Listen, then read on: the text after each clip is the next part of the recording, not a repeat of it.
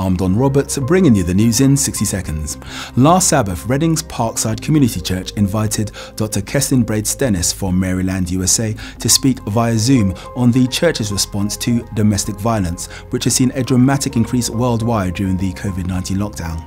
Amongst other things, she discussed the need for strong church policies, how to recognize the red flags of domestic violence behavior that extend beyond physical violence, and divine empowerment for victims. Stanborough Park Church's One Vision project hosted a VJ Day Victory over Japan remembrance event, marking the end of the Second World War 75 years ago last Saturday. In attendance was TED Executive Secretary Audrey Anderson and several local leaders and dignitaries, including the High Sheriff of Hertfordshire, Henry Holland Hibbert, the Chairman of the Watford Interfaith Association, Harajit Singh, and Watford's MP, Dean Russell.